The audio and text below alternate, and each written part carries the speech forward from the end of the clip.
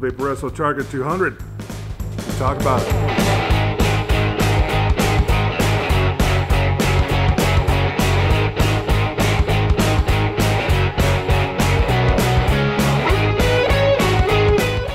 Hey everybody, Ken here with SnohoCider&Brew, and today we're going to bring to you a review of the Vaporesso Target 200. I've been using this for a little over a month and a half, just giving all the coils its little go through and the different types, and using different tanks on the mod as well to see how the mod performs aside from the tank and vice versa. So yeah, let's go ahead first and do a down low, and then we'll come back up top and I'll talk about it more.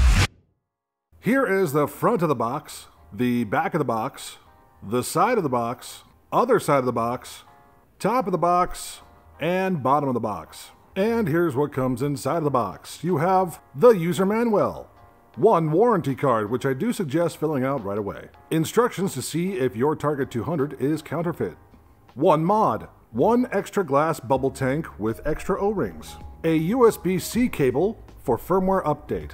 I don't suggest charging your batteries through the mod. Please use an external charger for safety. One Vaporesso I-Tank, which holds 8 ml of liquid and comes pre-installed with the 0.2 coils. And finally, one additional 0.4 GTX coil for the tank. Taking a look at the tank here first, it is a Vaporesso tank. It is called the I-Tank. As you can see here on the bottom, it says designed by Vaporesso I-Tank. On the top, you have a 510 drip tip, which is removable. The juice flow, or filler, is right here. Now with this, all you have to do is find the arrow and then kind of press and rotate to the side. As you can see, you actually have a juice fill membrane to help keep the liquid in once you fill it up. The one thing I will say as a con for this is the way this style is, I wish it would have rotated a little bit more open to where you could easily fit your bottles in there. The problem is with some of your Gorilla style bottles, you're gonna have a hard time filling it up without taking the drip tip off. On the bottom, you have 1, 2, 3 slots for airflow. They all turn and they all stop. Of course, open on one end means open all the way around. One gold-plated 510 pin. What's kind of interesting on this here is you actually have a gold-plated portion here, which helps with the juice flow. Supposedly with these little tubes down below, it lets the juice collect at the bottom, and then when you vape again, the juice kind of gets sucked back up into the coil. As well as this little interesting swooshy design is supposed to help the air circulate even more to get a smoother experience. Now the coils themselves are press fit, and what I really do kind of like about this here is that you have kind of a hollowed out chimney to where the juice kind of gets in all the way around instead of just at the bottom. So you have it coming here at the top side as well as towards the bottom side.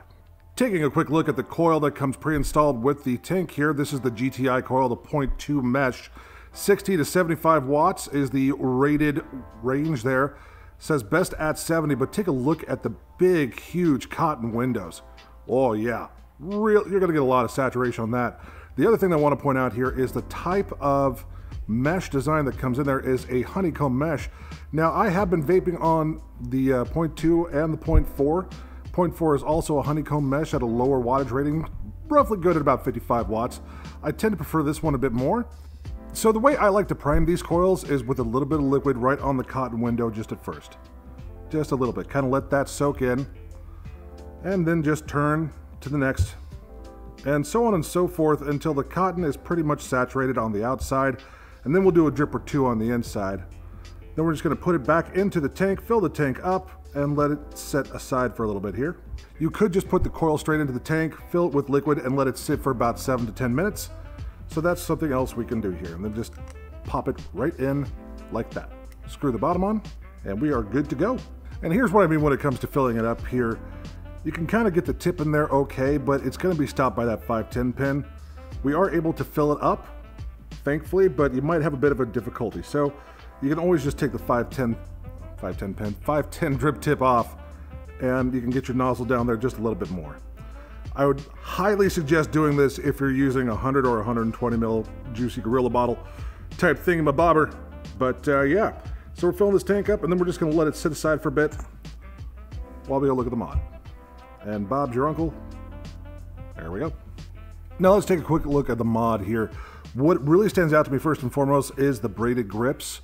It has a very good grip on it, a little squishy because of the braids, but I really like it. Now, Vaporesso does say that this kind of helps wicks away the moisture any kind of wetness. I'm guessing if you have juicy hands, or maybe you just got out of the shower, you're using this as a shower mod, which I really wouldn't suggest, but I mean, it kind of keeps it dry in this area only. I also do really like the Vaporesso branding on this. It's kind of classy. Not loud, not boisterous, not noisy, nothing like that. It's just Vaporesso. Nicely engraved. I also like, I don't know if this is a zinc alloy or what, but it's a nice sturdy metal. The gunmetal gray works really well around it. You have a raised 510 platform with a spring-loaded 510 pin held in place by 3 screws. Now, the reason why I think they have this raised here, and this is just my postulation, is that a lot of people don't like having their atomizers cut into the actual mod themselves, or after a while some people will tighten them down a bit too tight and leave a ring around. Aesthetically, it's not pleasing, I get that. That's, I think, really the only reason why. Otherwise, I mean, it doesn't bother me. You do have a little bit of a hangover on bigger atomizers. We'll take a look at that in just a bit here. But let's take a look here at the actual mod itself. You have a fire button, you have your up and down button, you have your menu button / mode button, and you have a USB-C slot. Now, once again, I do not suggest charging batteries through any mod whatsoever. Please use an external battery charger. And also,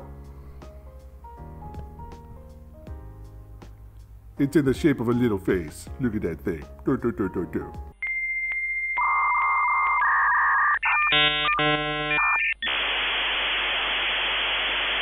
All right, now taking a look at the actual battery door itself, I really do like this battery door. It's held on really tight. It says target 200 on the bottom, CE, don't throw it away, UKCA, Axon chip, made in China, VSG 211027, for those of you who care what the numbers say.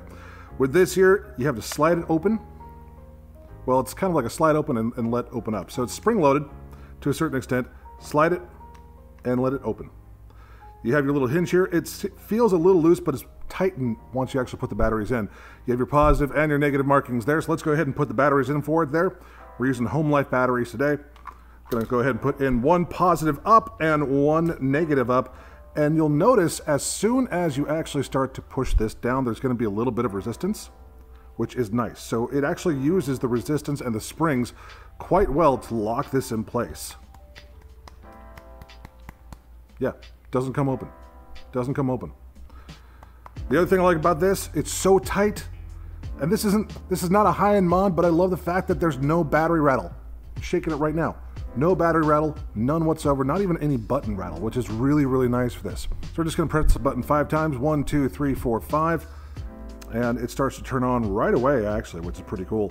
Now, this is set to pulse mode right now. There are 3 main modes for this mod, but we'll get to that in a second. You have your up button for your wattage. It goes up pretty fast all the way to 220 watts.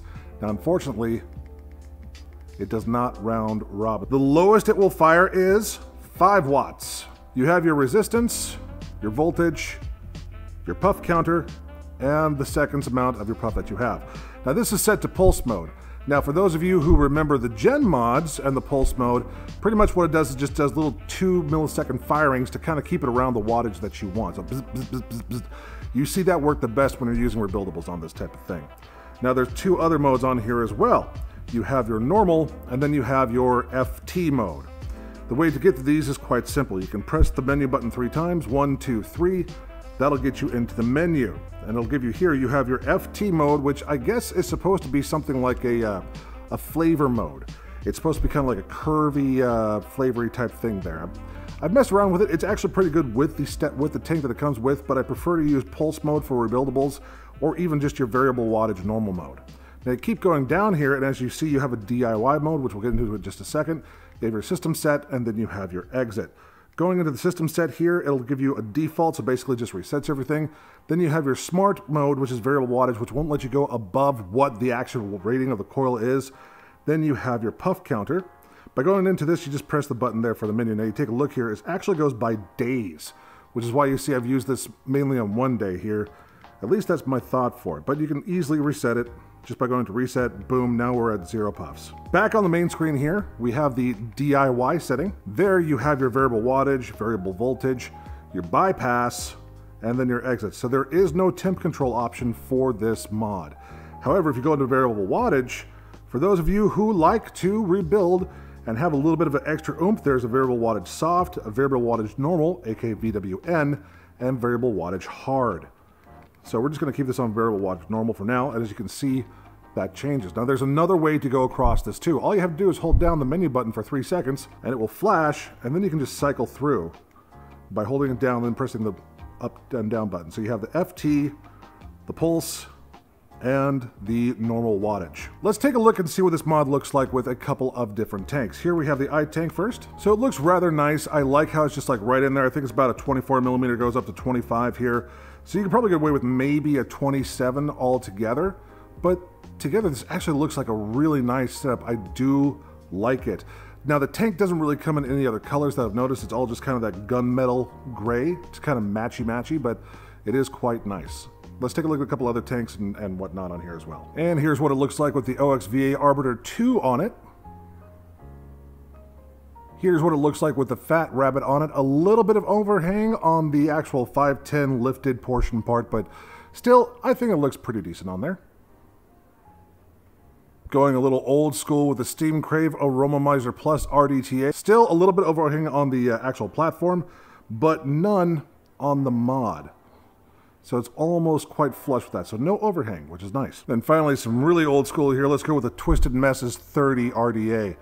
I gotta really clean this one. This came out of my storage, but yeah, still looks nice on there. Little chonky, little different, but yeah, it can hold up to a 30 millimeter with no problem. It's still being flushed to the actual mod itself. Take a look here. It actually still has a bit of an indentation, so you could probably even have, I'd say probably 30 would be the most, but yeah, no overhang on a 30. All right, so that's what we have for the Vaporesso down low and looky-loo. I gotta say, I'm really impressed with this mod. I really do like it. It fits well in the hands. I like that I can just thumb fire with no issue whatsoever. I will give it some cons though, subjective cons at best, because I haven't really had any issues with the mod itself. Now it is firmware version 1.0. I don't know if or when Vaporesso is going to push out any new firmware for it. I guess we'll just have to wait and see on that. But pros, really, really compact dual 18650 mod. No battery rattle, no button rattle. Very, very nice. I love that I can just thumb fire it if I want to, or turn around and finger fire. I don't use the finger much. I prefer using the thumb.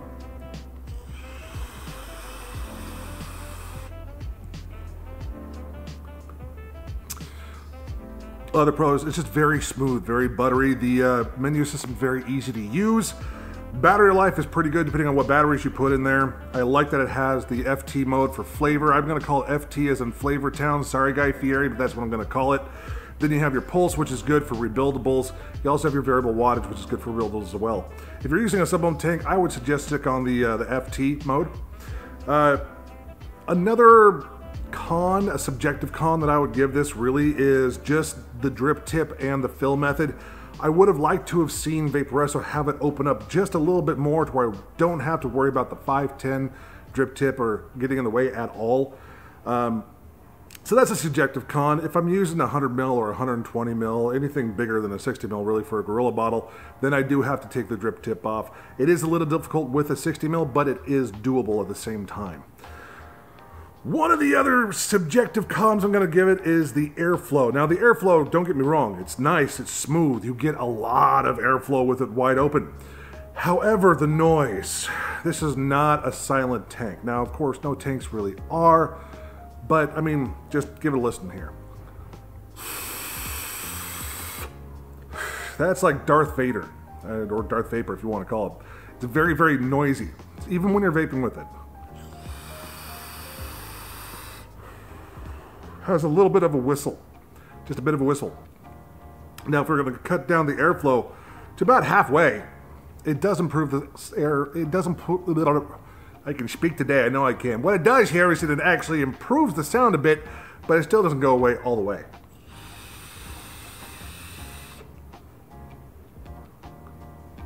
But to me it's at a much more tolerable level. However, vaping at 65 watts, even with the tri-airflow there, I tend to keep it a little more open, so maybe have it closed a quarter of the way. That does help with the loudness of the airflow.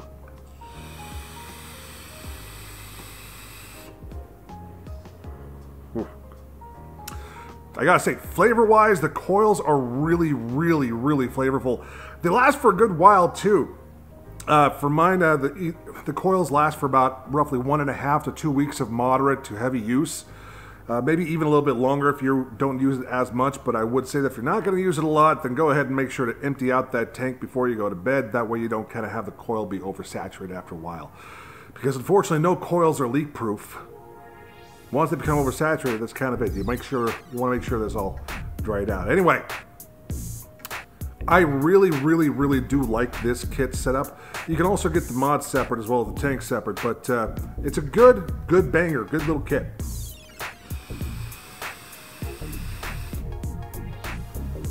Oh, yeah. So there we go. Vaporesso Target 200 kit. I don't really have anything bad to say about it other than subjectively. So there we go. I want to thank you very much. As always, I'm Ken with Snoho Cider and Brew. And until next time, have yourself a good one. I'll see you when I see you.